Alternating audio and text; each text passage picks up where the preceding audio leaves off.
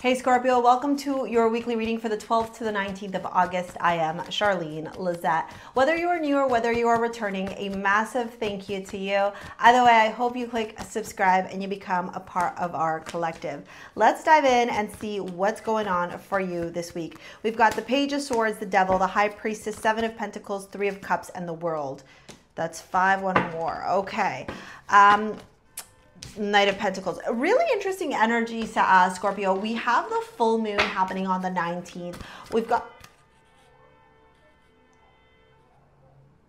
Do you hear that? What is going on? There's this really... I want to use the word resistance is futile, or the sentence, I should say, resistance is futile. There's this big energy right now where it almost feels like people are just like so done, so frustrated, are like, I don't know, tapped out beyond their capacity, beyond their limit, like are just overextended, overworked, just like in this really weird, I almost want to call it weird energy, to be honest with you. And I think a lot of it has to do with the fact that we're leading up to one of the craziest transits this year. And I'm going to pull it up because I don't remember the exact. Mars conjunct Jupiter on the 14th. And Mercury retrograde enters Leo on the 14th. The 14th is a fucking crazy day. I'm just going to call it that. Okay, the 14th is wild. The 14th is going to be a really powerful day, but the 14th is also going to be a really, or could be, I should say, a very explosive day as well. The 14th to me is a day where if we don't use the energy correctly, it could blow up. You know, think like tower energy, okay? You don't have the tower here, and I don't think this week is going to be bad for you at all. What I want to say is resistance to the change is futile. Resistance to what is coming up this week is futile. There's no need for you to try and like change the script or want something different or like, I don't know, change the wheel, okay? No point in doing any of that at all. With freedom here, I possess the power and the free will to create my own happiness. With the card of the 9th house here, Jupiter and Sagittarius, that's the house of higher learning, expansion. It's connected to source. It's connected to morals, values, ethics, ethos, the law. This is about optimism, inspiration, and expansion, and higher education, publications. Like, it has to do with spirituality. It's all of that, bro, okay? And then with the trust the timing, trust the way you came on, time is not running out. It's like source is saying, can you trust? You ask source for freedom. You ask source for happiness. You ask source for peace. You ask source for all of these things. Can you trust source to provide all these things for you? Can you trust the wave? Can you trust the journey? Can you be open to staying present, to finding joy, to finding pleasure, and knowing and realizing that it is that energy that is going to cultivate the happiness, the fulfillment, the peace, the ease, the bliss in your life? We got the Page of Swords and the Devil. I think that this week there could be some pretty sharp conversations with Page of Swords, the Devil, and the High Priestess. There could be some really sharp conversations here.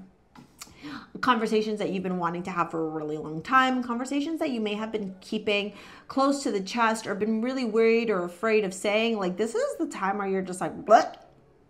And yes, Mercury is retrograde, and we often advise not to have these conversations during Mercury retrograde, but at this point, this is becoming toxic.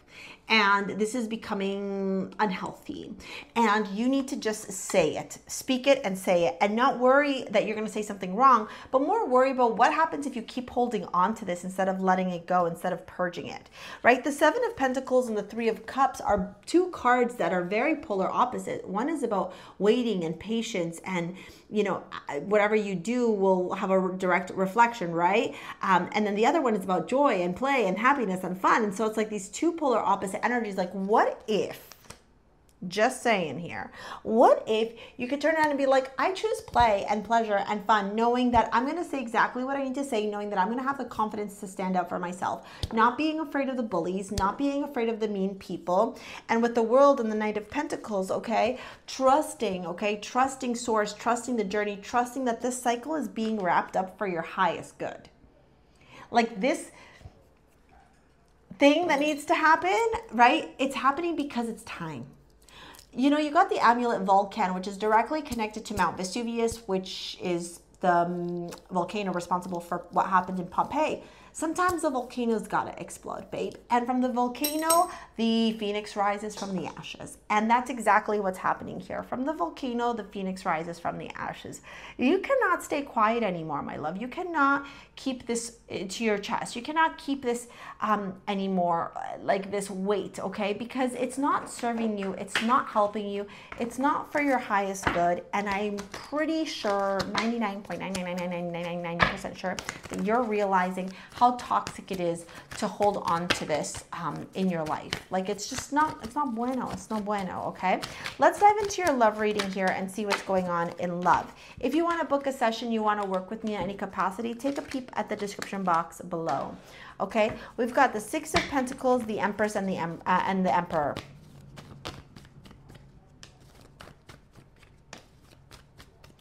It's time for you to find your counterpart, and your counterpart is not going to be found in the past.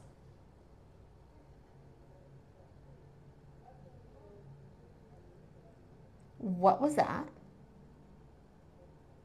Your counterpart is not going to be found in the past, okay? The Ten of Swords, yeah, Source is saying wrap up the end, wrap up the past, and put yourself out there. Move forward here. Can you have that explosive conversation, or that conversation that just is jarring and it needs to be had, where you need to stand up for yourself and you need to turn around and say, this is what I deserve, this is what I'm worthy of receiving, this is what I value, this is what's important to me, this is what I want, and therefore you need to provide this to me. And if you can't provide this to me, I'm going to go elsewhere and look for it.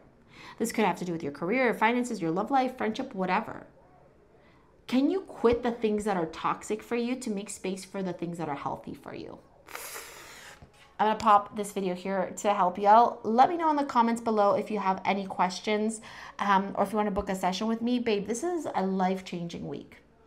Okay, it's time for you to answer the call from the universe. Big time. All right? Thank you so much for your likes, your comments, your shares, your subscribes. We will see you later, alligators. Peace out. Bye.